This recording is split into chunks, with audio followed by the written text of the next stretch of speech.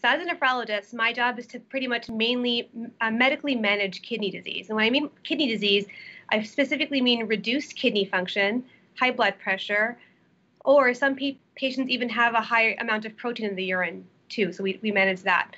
So ultimately, as a nephrologist, we treat these patients with medications, and we also look at how to better control their risk factors. And by risk factors, I mean high blood pressure and diabetes, which are the most common risk factors for developing kidney disease.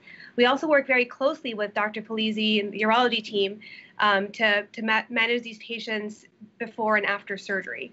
Oncology is the management of specific cancers, and oncologists use different strategies for treatment, including chemotherapy and radiation, to help treat the cancer systemically.